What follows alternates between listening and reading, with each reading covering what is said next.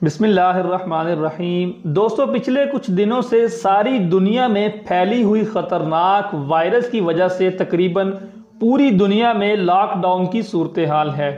इंसान तो थे ही, अब परिंदे भी इससे मुतासिर हो रहे हैं, क्योंकि जिन परिंदों को लोग दाना पानी डालते थे अब वो भूख प्यास से मर रहे हैं, क्योंकि इनको दाना पानी डालने वाले लोग लॉकडाउन की वजह से अपने अपने घरों तक कैद होकर रह गए हैं। इस वक्त जो वीडियो आपको स्क्रीन पर नज़र आ रही है, ये वीडियो इटली की है।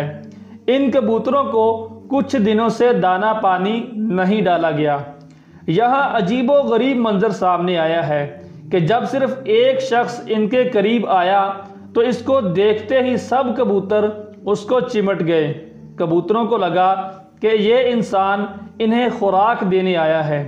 दोस्तों, अगर ये कहा जाए कि ये कबूतर उस शख्स के पांव पड़कर मिन्नत समाजत कर रहे हैं कि मेहरबानी करो हमें कुछ दाना डाल दो, तो ये शायद गलत ना होगा।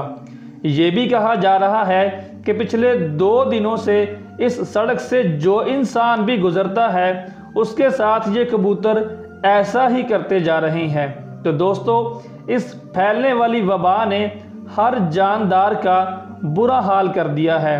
दोस्तों, आएं मिलकर अल्लाह ताला से दुआ करते हैं कि इन परिंदों के सदके ही हम सब के जाने अनजाने में होने वाले गुनाहों को माफ़ फरमा दे और दुनिया से इस वबा का खात्मा कर दे।